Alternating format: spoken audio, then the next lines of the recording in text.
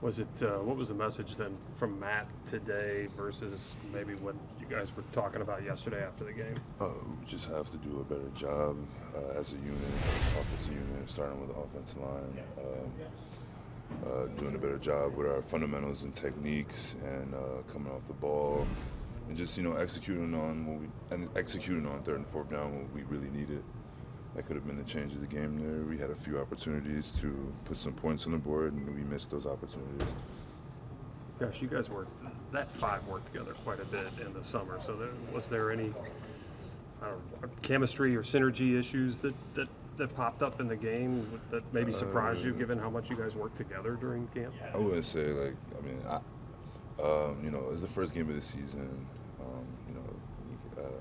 The pace of the game is different. You got the starters out there compared to the preseason, so it's just some things you got to clean up and get ready for Chicago coming up this week.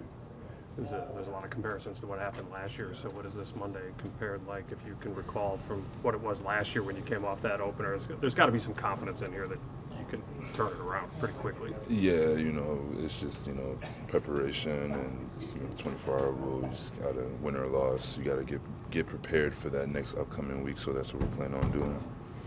Do you feel any urgency though?